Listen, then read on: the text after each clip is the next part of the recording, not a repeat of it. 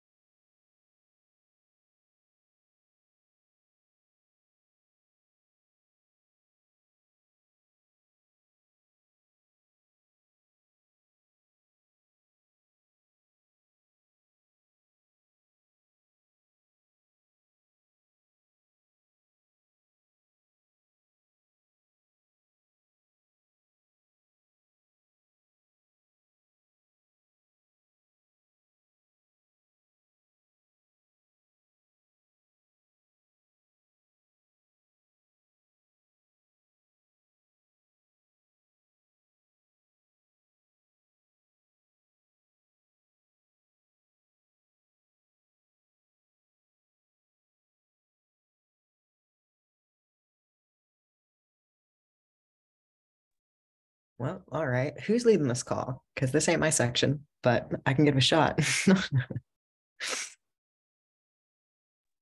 Yeah, I think we should wait Uh, a couple go- minutes, I guess. Normally it should be Dave, and I think what is it? Normally Crop would also join, I guess.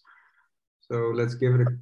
Yeah, Oh, let's give it a second. we just Hey, Glenn, were you able to record for ADDO? we needed to record. No, I wasn't. We weren't able to get my session live today. Did you have any troubles? No, it went okay actually. Oh, well, that's good. We even used the awesome Zoom feature. Oh, I wish I'd been able to do it live. I was on there for a whole half hour trying to get the C vent to like make it live. That sucks. Yeah, that's okay. So I'll record it and then it'll be up tomorrow, I think. Nice. No, so apparently nowadays you also have this nice effects that you can apply. Yeah. So we did that too. Maybe I'll do that when I record. Well, Your exacto knife in the pirate outfit is a perfect match there. It's great. Like a mini sword. well, hold up, I got you there. Look. What? That's so Perfect, great. there you go. I also have the Zelda Master Sword laying behind me, but okay, yeah.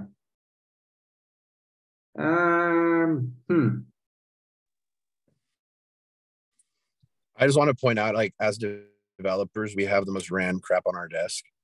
Mhm. I have like a bunch of GitHub toys. I have these like commemorative coasters from Intel when they hit $1 billion in revenue, daily revenue. I got like a bunch of random stuff. I right now I'm showing off my little Argos because I was on a call with the Argo team and we're trying to get them graduated. And I was like, all right, fine, but if I'm gonna do this for free, what do I get out of it? And they're gonna like if they graduate from CNCF, they said they wanted to make Argo hats, and I was like, oh my God, that please give me that. I will wear that to every conference. That would be pretty cool. Fingers crossed. Let's get them graduated.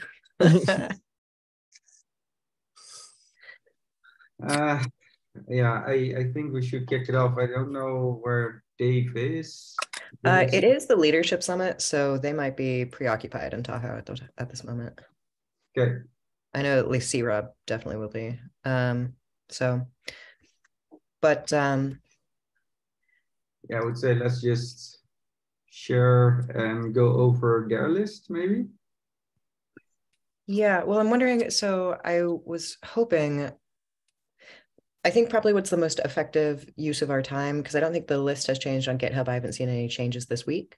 But I think if we ask for an async update on the stream on the Slack, I think that'll be a good place to make sure that we keep things moving, because it's really their directives that I need to coordinate with my side. Yeah. That'd be a good way to do it. Yeah, we actually also moved a bit here and there a goal to section 1 and also to your section 3. I don't know if you already noticed, but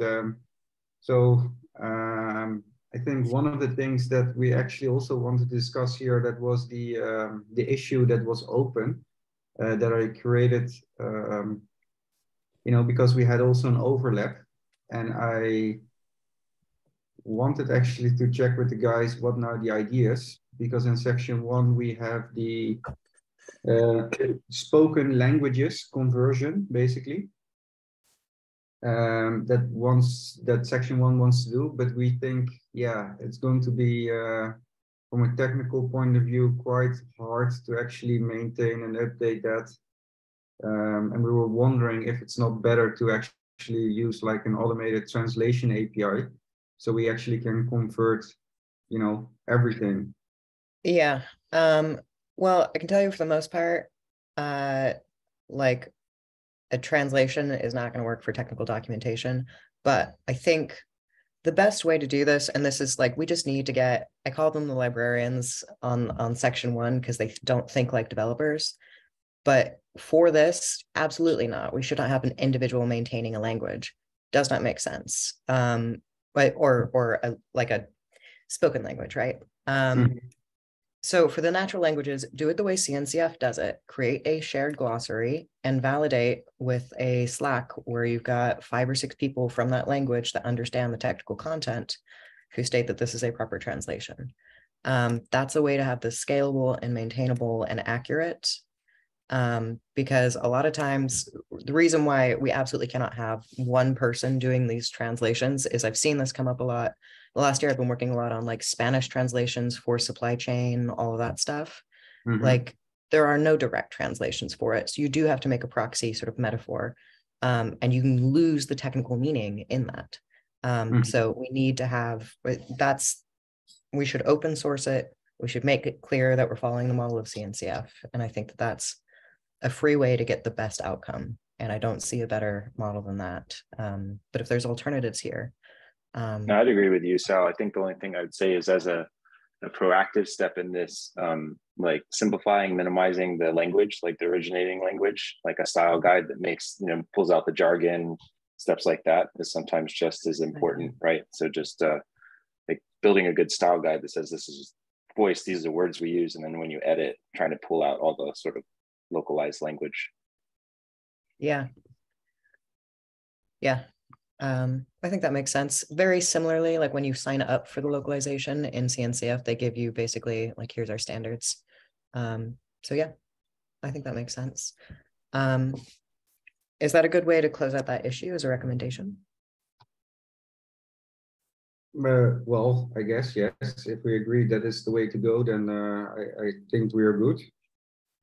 I mean, I've been playing with these automated APIs, and you have, of course, the free version stock that lack indeed a lot of the fine prints, but you also have some paid ones that use also AI, and they're actually pretty okay. So yeah, that's why we were thinking like, yeah, should we really want to do this in an automated technology type of approach, or indeed are we going to hire for all the different materials and convert them, update them? So, yeah, so let me say a couple of things, if I may. So in the database, we have a limitation of how we can store things and how people can retrieve things, because like the SKG is meant for people to like put together their own security champion training, if you will, or their own like developer training as well. So pretty much the graph database is focused on how people retrieve things and how people can go about describing what they need to get information out of it. So that's kind of what Glenn is talking about, because there are technical limitations, because essentially the more that we add like randomly that doesn't really connect to anything else, then the slower it's going to get.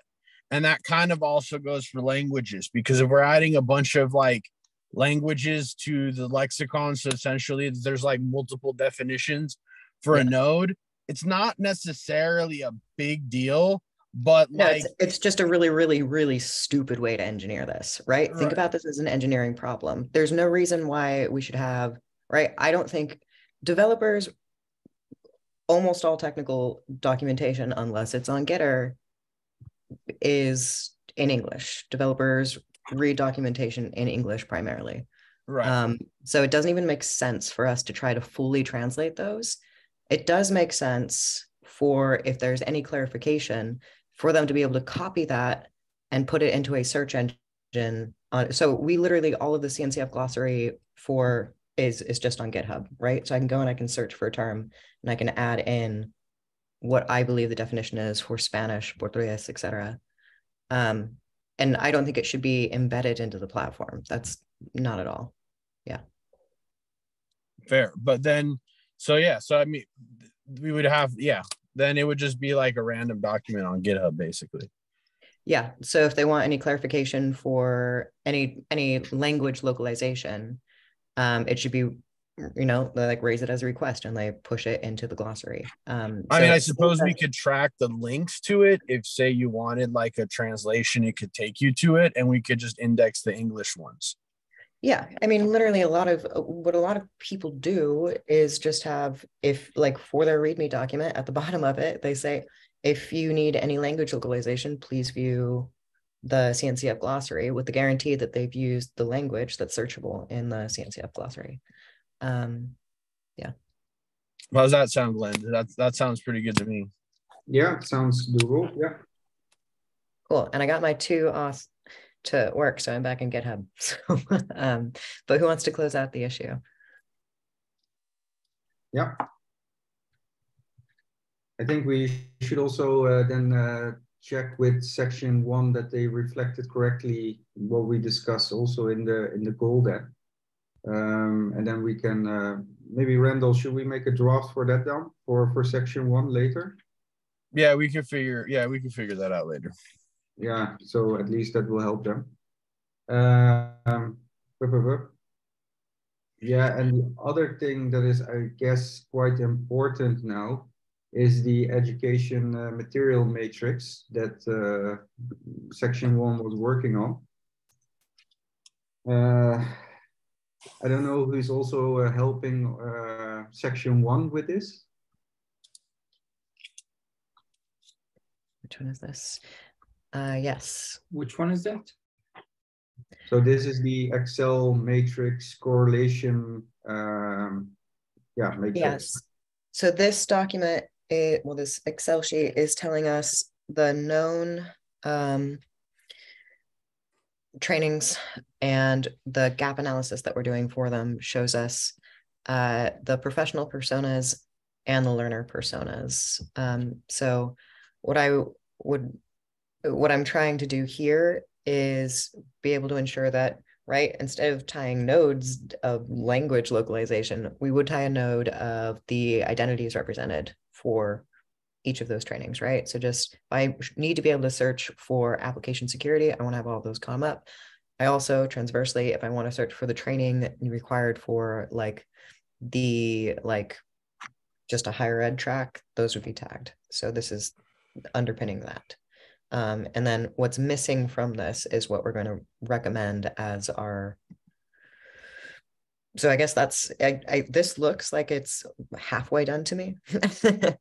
So the only thing I wanted to raise actually as a concern, and I already did that a bit in the overall SIG meeting, is that we have here a list of quite some references to materials, but actually the most important, two most important thing is the cost of training. Of course, it needs to be free, And we also have the reusable column, basically like, yeah, is it open data that we actually can consume because if it's just a website or a video, yeah, then it's not really open data format that we can automatically in an ingestion pipeline pull in updates, etc. So and currently when I look at them, when we had the full SIG, I clicked through a couple and they all seem not to be open data formats. So that is a bit, yeah, the only concern I currently have.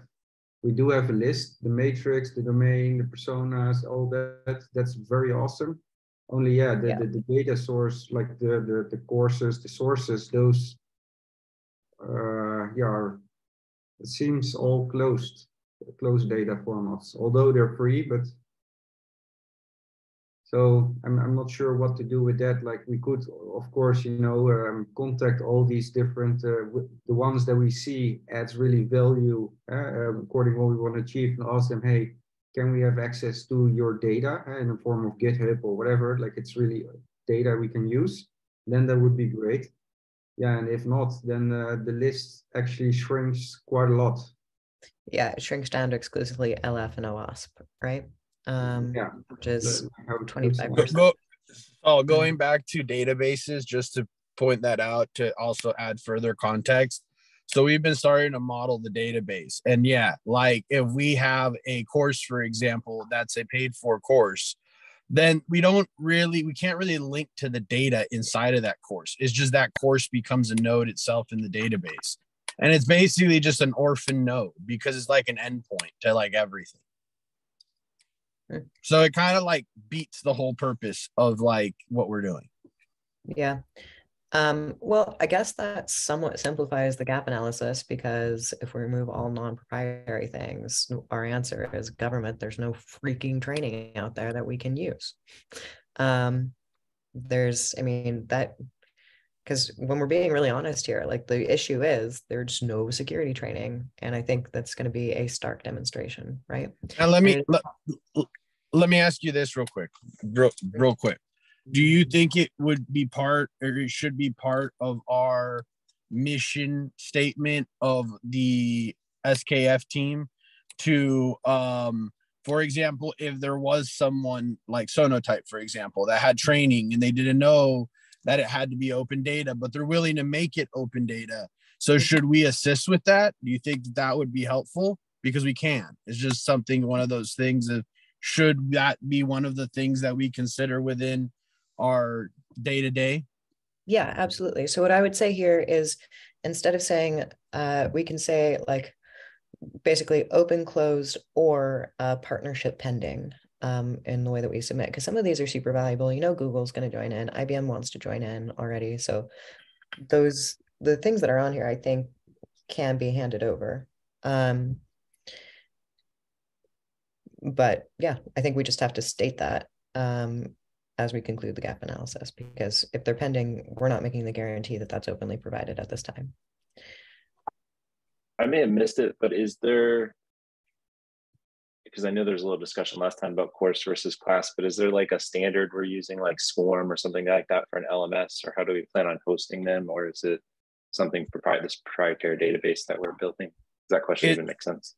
It would probably fall more under a proprietary database that's very open to discussion. Like, in other words, like it's how that all happens. And that's really, this is what I was saying last time, that the graph databases, more than like being super optimized, have a lot to do with like being consistent.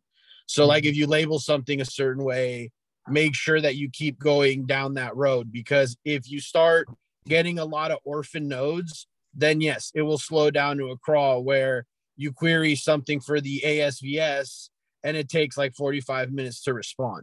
So that's why really what you got to understand is when you query a graph database, it basically has to traverse every relationship to find what you want. So if you have a lot of stuff that really doesn't make sense, it still has to traverse it anyway, even though no one's ever going to find it or ask for it.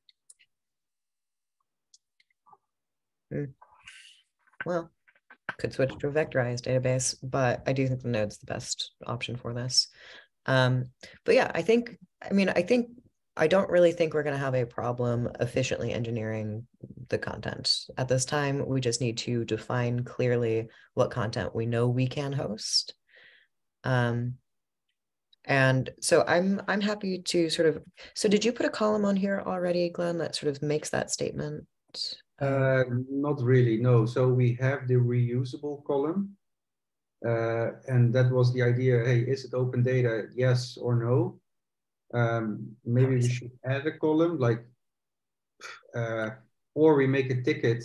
I was thinking maybe just create a ticket first in the GitHub and ask them to maybe contact the ones that are saying no to reusable, and maybe if they want to open up the data so we can actually consume, parse, and ingest it.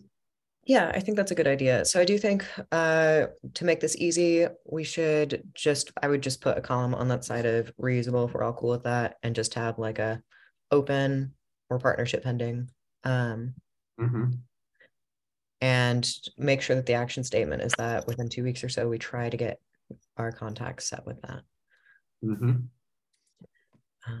Jeff, can I go back real quick to your question? Because I'm looking at SCORM. So we could actually follow SCORM if we wanted to. Basically, what I'm saying is that we're not limited because we can add pretty much unlimited properties to the node, like language, like category, whatever it is you want. So we could follow SCORM, but essentially in a graph databases, we have 3 things we can work with, which is relationships, labels, and properties. So, and that makes sense? Yeah, no, that makes sense. I think, and that may be like just for the sake of interacting with people that at those links, even if it seems, not open, they can probably export something in that SCORM format. So you could take that and then build a course separately. So the list may actually be bigger than we think. And what's also nice is like with the nodes, they could be like different. It doesn't matter. So like each node could have like completely different sets of properties. So it does,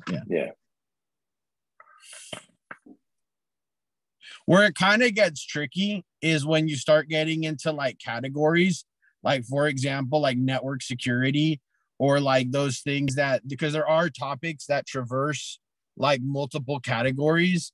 And that's really where some of this can get a little bit tricky, because you could be tempted to like add a bunch of stuff, but we've noticed that like you got to really think about concepts and whatnot, which is kind of where this comes into. And just so you know, this is where Glenn's point of moving the library into section 2, because pretty much right now, like we have what SKF has already put in, which is pretty much Glenn and Ricardo, and Glenn has an educational background. So one of the big fears is like adding someone or adding too many people here that like are like don't understand how the graph database works, and they think it's just labeling, and then like it does slow down to a crawl. So that's why we're pretty also adamant about curating content that goes into the SKG. Yeah, it's like a second layer of defense, sort of say then. That makes sense? Yeah, okay. And I think this might be something that we need to have a group discussion, Saul, between all the groups, because I think that like we have a very valid point, but I think you guys have a very valid point, because, and there is a way to align both of these things, but I would argue that the librarian then would have to know how Neo4j works, and like realize that part of using Neo4j, because they've been helping us out, is they've told us that refactoring the database is kind of a daily thing, because as you like progress, you will see better ways of like moving things around. So refactoring is definitely a part of using a graph database. Yeah. So I think, I mean, I don't, honestly, if you're using Neo4j right now, I'm trying to tag it with 10 professional personas and even less learner personas. Like, I don't see this being an optimization issue. And a librarian would have absolutely zero reason to index an object which is not in one of our categories that we're supplying. So I don't think that's going to be a problem. And if we can ensure in the UI that they can only choose from specific tracks, then great. One way to handle this, right, for cluster analysis, that's why I have specifically stated that we have one unknown or other security persona. Just consider that a node, and then we can take that and review those and see if they actually need to be put into sections that we already have or into a new classification, but it keeps that tidy. Okay. That's how I would, right? I don't think that's going to be, and we do, even if we were to discover new personas, I would not state that it's going to be more than 2 in a year or so, right? We kind of know what they are. So yeah, I think it's going to be able to traverse it because I need 18 nodes on Neo4j. Should be okay. And right now, just so you know, we've started with the ASVS, the WSTG, and the labs, which is kind of what we have right now, and most of our information centralizes around that. And then kind of the ideology is add David's course to that, and then like add the lexicon, everything. And then from there, you should have a pretty good graph database, if you will, of like, yeah. Okay, cool. Sorry, I just had to screenshot this because I have no idea what Glenn is doing, but I want this recorded. Yeah, I'm sorry. It's also my free week of holiday, and I'm building a Gundam, so that's why. That's so cool. Yeah. So yeah, I'm sorry for.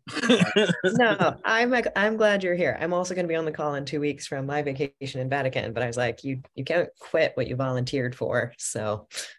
Yeah.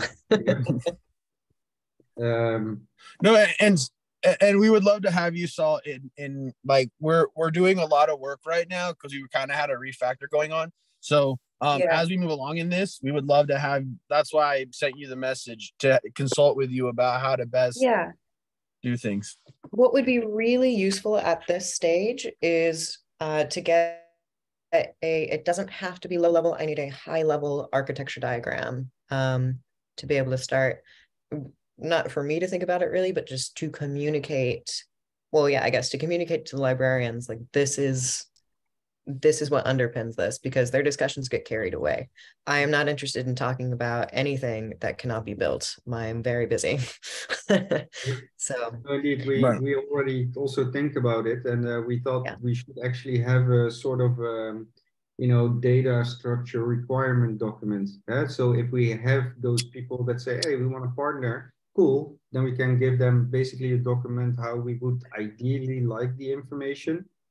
And probably in the future when there would be, when we have the whole thing running and it will be very successful, there would be more parties wanting. So at least we can sort of enforce already with the ideal data structure that we want to have things. So it takes little as possible time from our side to actually consume it then.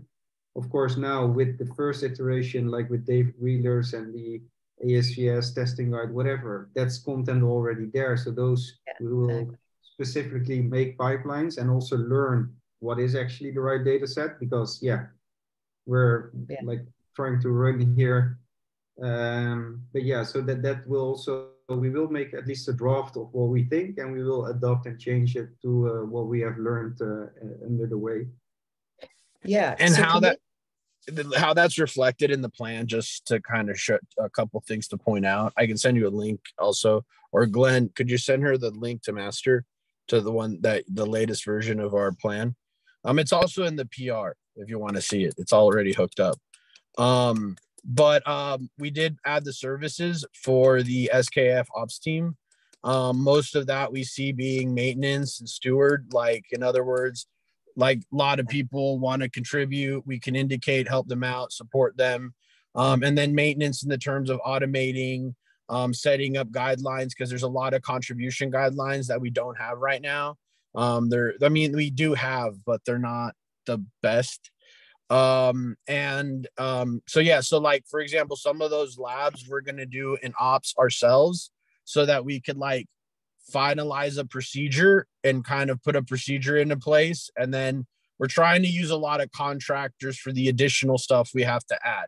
But in order to do that, we have to have like an organized process to onboard these people, which we don't have right now. Mm-hmm. Yeah. All right. Well, see you next time. Thanks, Addison. But yeah, okay. So Glenn, what you were referring to sounded excellent. But I think what we need to do, I mean, as just like a functionally, let's get this started.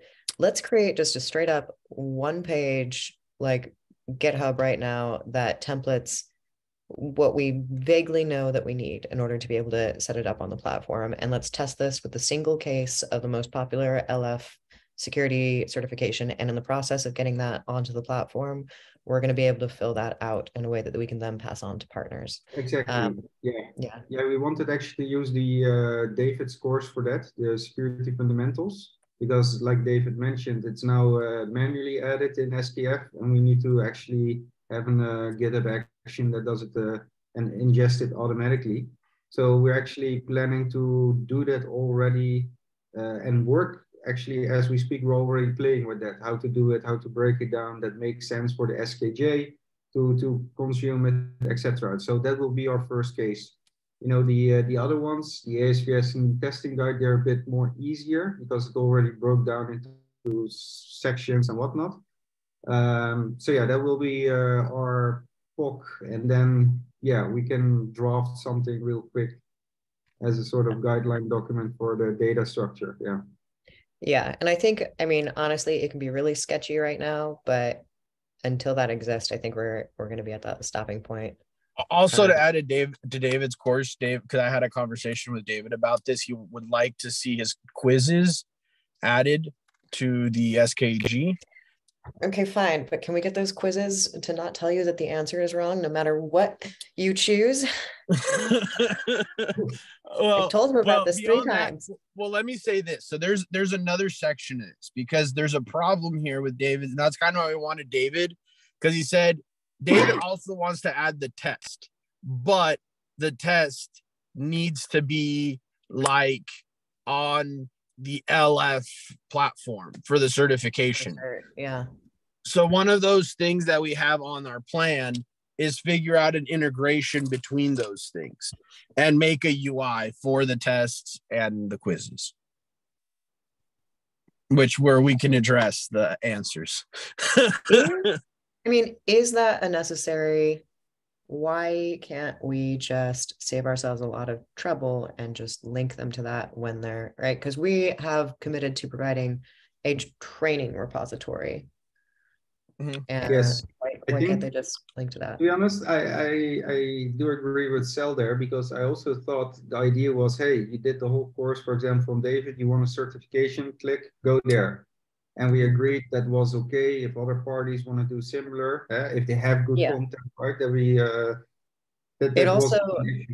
it also alleviates a sort of implicit user sort of issue that I don't want us to be forced into. I want professionals to be able to get themselves certified without mandating that they take some of this training if they're already in that space, right? So if we're creating a structure where we want the best security people to be validated, go for the ones that already exist, right? So I want them to be intentionally separated functionally, and keep things that work on platforms that already work.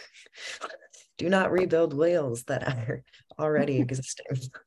I can't speak for David, but I think I may be wrong, but I think the reason why we would want to add it to SKF was because it allows us kind of a more open canvas to present the information, as opposed to how it's presented right now, where it's all right, but it could be better.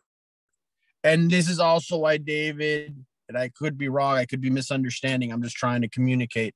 But I think this is why David thinks that his course works best on EDX, because he feels like EDX has the best presentation, but he feels like it could be so much better than what EDX has.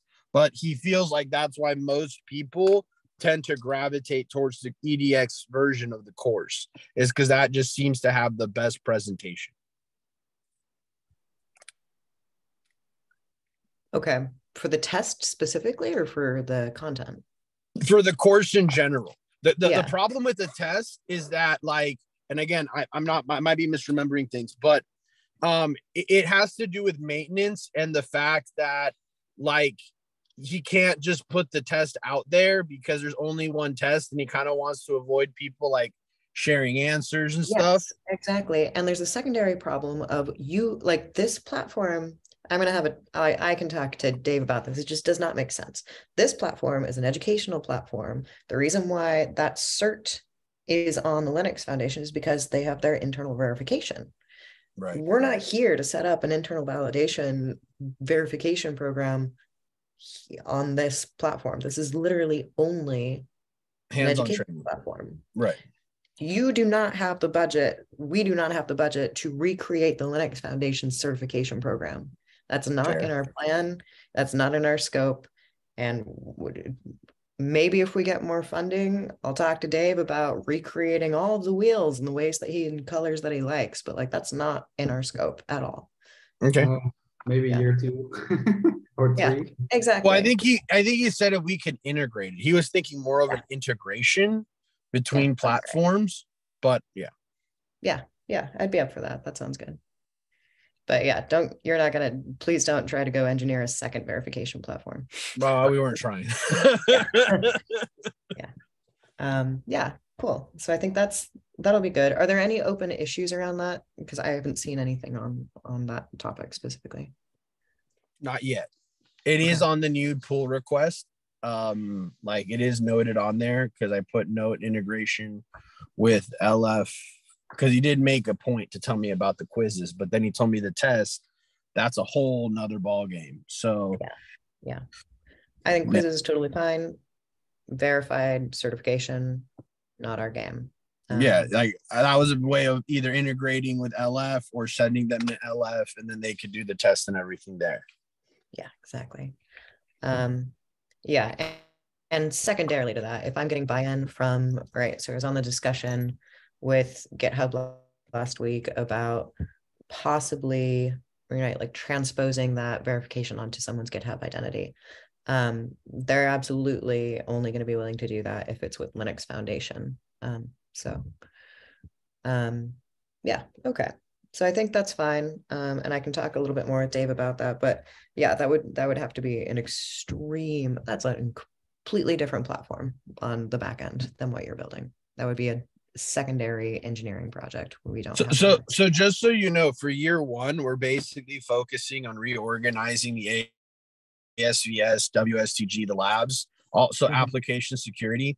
And then we're doing David Wheeler's course because there's also the labs for David Wheeler's course, because just in what we have right now, and we haven't even spec'd out David Wheeler's labs, but just in the first part of that, we're already at about 4,000 to 6,000 hours,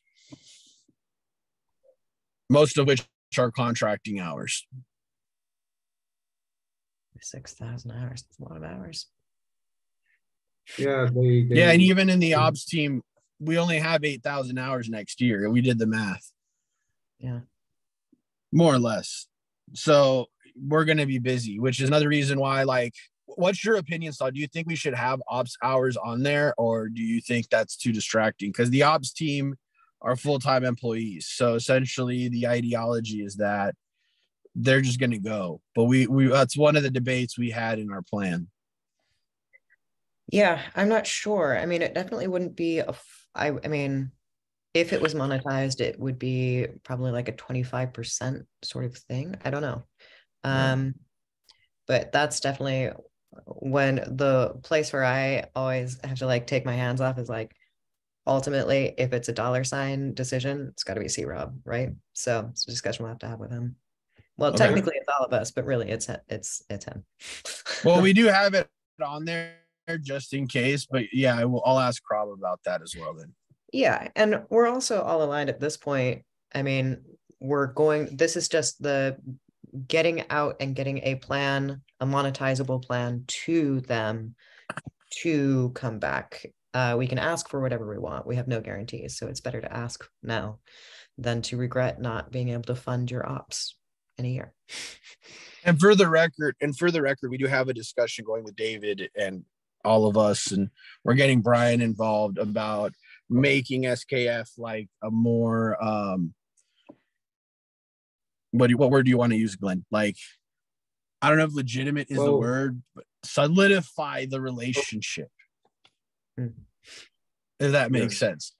So what that entails is that, like, for example, me, Glenn, and Ricardo will not be on this budget because we should be just kind of the management team is what we're calling it, that like manages SKF, and then from there, the ops team will expand or contract based on the amount of work that is on the plan.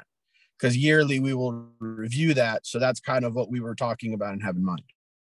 Yeah, I think that really makes sense. And as long as we have at the beginning, like as long as written in that plan, year 2 is review of maintenance costs. I think that really makes sense. And that's also, I mean, just as someone who has done federal grants and reviews, that's the kind of thing I want to see in there, right? I want to see that this is a best laid plan with the intention of also restricting funds where they're not needed, or expanding them. So right, let's make sure that's in there. Well, I know there's an expectation that like at some point the investment would level off, but if you actually look at the plan, we're only asking for 3 developers and a UI UX developer. That's it.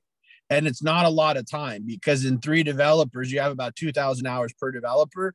You're at like 6,000 hours. And I think that's totally reasonable for this architecture you're going to need. And then, so what we're actually thinking is when you actually start going down the years, it'll probably expand because you'll probably have more contributors, more content. Like, so yeah, that's just our view. So yeah. And if you'd like to be a part of the conversation with Brian, I'm sure you're more than welcome. I mean, we're trying to facilitate as much as possible, to be honest. Yeah, absolutely. Yeah, if you need me on that call, just let me know. I'm much more interested at this stage. All of my bias is going towards like making sure that this is steering towards an engineerable object. Where the money goes to get that let done, me also say that. So let me also say this. So part of that plan is re-engineering the labs, because we're trying to go for a more guided environment, as opposed to like what we have right now, because we like break UX like Bible. Like you got to like highlight the link, go to a separate browser, got to write-ups on a separate page.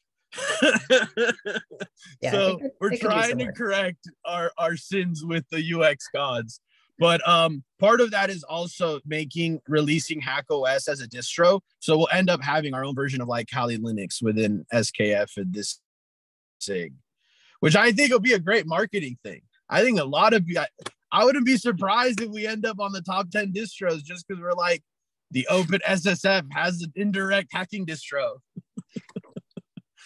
So yeah, it's on the plan too. But the reason we're doing that is because we kind of like, we're thinking about operating budget, and the way that we're running things right now is suboptimal, because we can have images that are running at 4 or 6 gigabytes of memory, which is amazing. So we're trying to simplify that so that like with labs, if you really wanted to, you could put it on your own computer and just do it on your own computer. I just really like what you just said to me. You're like, look, the front end doesn't really work, and also the back end doesn't really work. But it works. Well, it does. You get my point. Yes. Yeah, no, I think that's a completely reasonable developer. And then yeah, if this was expanding, I would maybe state that we would argue for like possibly the addition of 1 or 1.5, one in more of an operations role, for year 2, after the thing is built and needs a little bit of configuration. And we do have things in the plan, like hiring an educational content developer at some point. So, and I think that person should join ops, because basically ops is Glenn's team and my team. So yeah, I think that makes sense. We need to hire them as soon as possible. And I do think, and I did nominate Glenn to be the librarian, by the way, because I think that would be a good role for him. Yeah, sounds good. Being that he knows about graph databases, has an educator background. Yeah. I should change my Zoom thingy to something with glasses then. Yeah, no, that makes sense. Yeah, I think so. Other than that, on this section, have we put out the little call to? So Glenn, can you loop in with Dave on the? Oh, I do love those. Sorry for fooling around, but yeah. I'll put on mine, but it's not as cool. So I put in that column and I've identified the ones that are and are not open fully. And I think that we can just state that as a sort of final, it's sort of the next step. I think we're almost there. I can spend a little bit of time next week on my beautiful vacation time finishing up that spreadsheet, at least getting us all of what we have there. But we did want to have at least 2 to 3 people reviewing all of these just to make sure that they're tagged in ways that make sense. Don't know if that's going to happen in reality. And I also think it's fundamentally less essential. Right. So I'm going to deprioritize all the ones that we know we don't have open access to. So if it's a little bit fuzzy, that's fine. We'll just go in. We would be having a partnership discussion anyway. So Exactly. Yeah. At least we have for year 1, we have a lot of work, like Randall said, already to do, right, with the material that is open data. And indeed, if we want to speed up there, we can always have a talk like half in the year, go back to the board, say, hey, look, we now identified these as well, but we need then more budget for implementing it, whatever. I mean, that's all fine. But yeah, so at least we do have already good data to start with. So we just see how far section 1 will get, with more open data types that we potentially could also still add in this current proposal, right? And otherwise, they will just continue working on it in the year. And if they identified, created those partnerships and it's open data according to the requirements, we can just pull it in, consume it. If needed, maybe do an additional budget request, but let's see, how much data is there and open actually. I wonder if because David, remember how David said that because if we wanted to be an LF project, which we're working on, like we'll have access to all of their resources. So I wonder if like we could just use their outreach. Like we don't really need a budget, like because we are SKF, we could just use the outreach channel that we're allotted to. Yeah. Just saying. Yeah. And there was another thing. So we're basically mixing now all the sections, but I think that's okay. Sel, do you also need some help maybe working on your Markdown section? Yeah. So right now where I'm sitting, I really wanted to make sure that I'm kind of happy with the gap analysis. I need to go through and touch that. But really what I need to be able to jump onto is I was figuring we're going to do the application security first, right? So as long as so if we're happy with that content and it's like done, the next step that we need to go through is tag that to the different levels of security awareness from it. And then so the only real update that's happened on that in the last week was the conversation with GitHub, seeing if they were interested. So the way that discussion kind of played out was that, yes, they're interested on a general level. They're absolutely seem to be like very disinterested in a badging system, only because what they stated is they haven't seen any value from those. And I said, this is not a badge. This would be a verification system. And so with that discussion, they seem to be more open. So on that section right now, right, my section is absolutely dependent on section 2's implementation. But you know, the good thing at least, because we have, the idea is that we have this operational team that we would be able to, in an agile way, support you in what are your requirements, and we can actually embed them then, right? Yeah. So we're pretty flexible on that point actually then. Because then it will just be under the day-to-day operations work. You shoot in your requirements like, hey, this is what I would need. And we make sure that, that stuff is then available for you.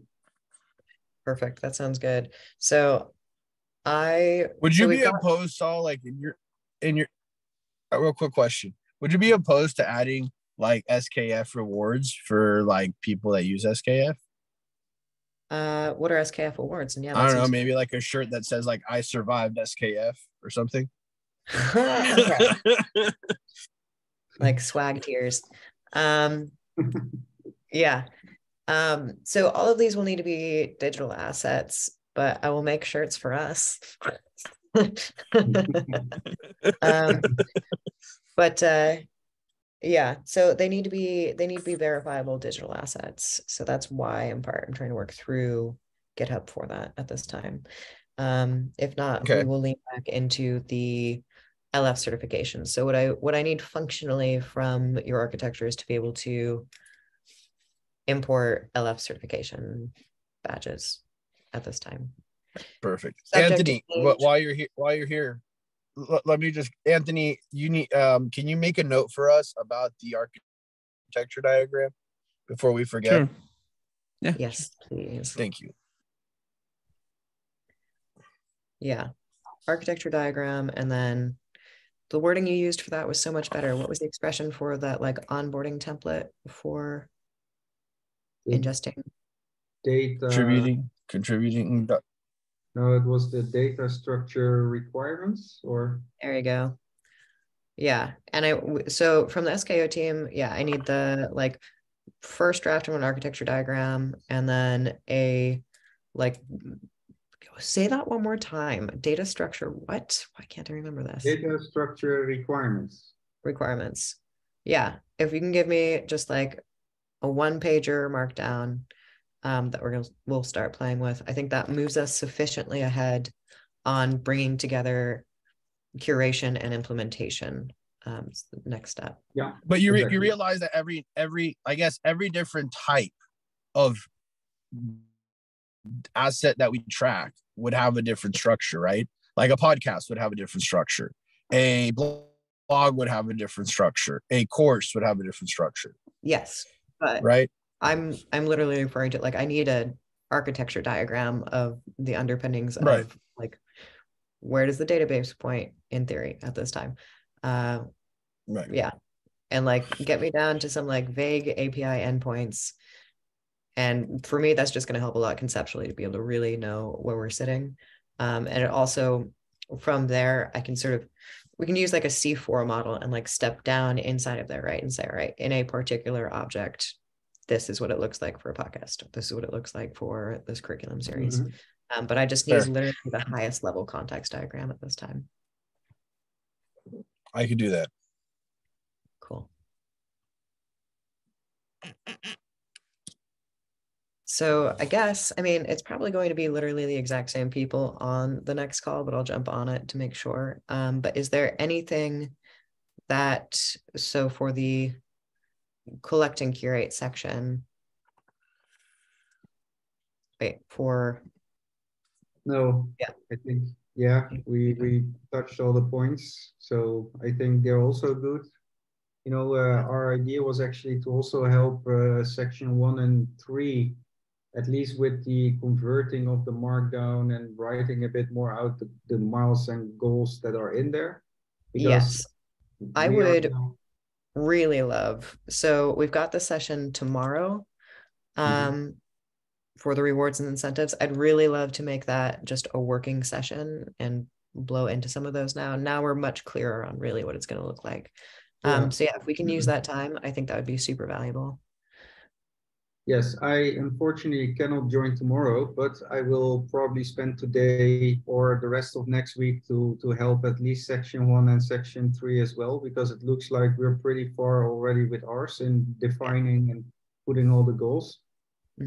So we will help, also this week / next week with the other sections to write things out and make goals, and then sounds good. I'll be there, so don't worry. It sounds like Glenn and I are kind of in the same place. We've had like so much to do, and then it's like, oh, I've got a week of vacation. I guess I'll do Linux Foundation.